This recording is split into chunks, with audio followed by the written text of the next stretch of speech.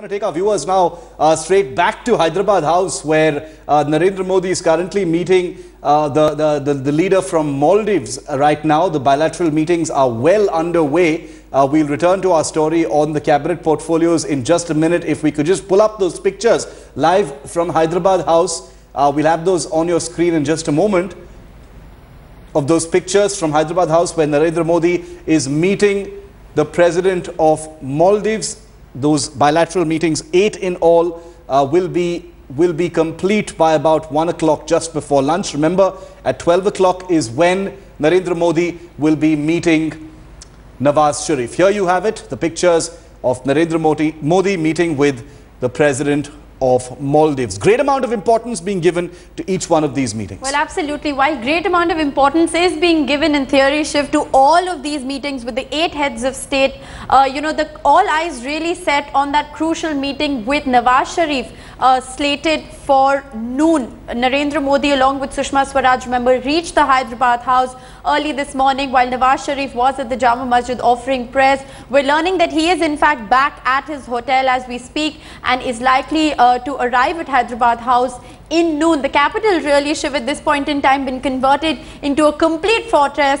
Everything is being sanitized. There is heavy security deployment. Those are pictures on your screen of Narendra Modi at, in fact, the Hyderabad House. Well, we're joined by both Maha Siddiqui, our foreign affairs correspondent, who is at Hyderabad House. Also, Gaurav Sawant, our editor, strategic affairs. Both of them have been at the forefront of reporting this very important diplomatic story, the bilateral outreach by Narendra Modi and the government on day one of its functioning. Huge amount of attention being paid to it, Gaurav and Maha. Maha, if I could come to you first, quickly give us a roundup of the latest. The meeting with Hamid Karzai is complete. Any word on what happened?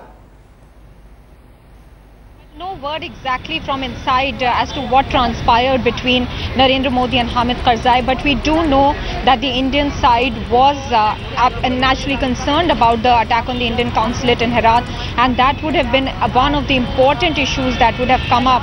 The issue of security of Indian assets and personnel in Afghanistan was one of the crucial points that at least the Ministry of External Officials wanted should come up between the two leaders. At the moment, the Maldives president meeting Narendra Modi inside Hyderabad House. We understand that these meetings, as I was pointing out earlier, Shiv, to both you and Rishika, that these are not being seen as meetings where any commitments can be drawn. However, we understand that the issue of China building bases against India in Maldives and the issue of GMR could perhaps also be taken up in this meeting. Right, absolutely. Also, editor strategic affairs Gaurav Sawant is joining us live. Gaurav, take us through, what is on the table at some of these very crucial meetings. We know that we're according equal importance to all, but definitely all eyes set on that crucial meeting slated with the Pakistani Prime Minister at noon today. Well, our sources in the Pakistan High Commission have told us that Pakistan's Prime Minister Nawaz Sharif does not want to go back empty-handed. He does not want this to be just a photo op at Rashtrapati Bhavan. He wants to take back something that he can sell back to his country, especially the army and terrorists like Hafiz Mohammed Saeed. He's made a statement by coming here, but he wants to go back in part that it hasn't been a face loss for Pakistan. He wants a commitment on resumption of bilateral talks. The framework, he says, he leaves it to Government of India to decide. If Government of India is not very comfortable, if Prime Minister Narendra Modi is not very comfortable with the old format of composite dialogue, he's willing to explore any other avenue. If the Prime Minister wants to talk about any particular issue, he's very happy to talk about that particular issue. If the Prime Minister of India wants to talk about terror first, he's very happy to talk about terror first and take all the issues subsequently. From his side, he's promised a speedier trial for 2611. From his side, he's also promising the most favored nation treaty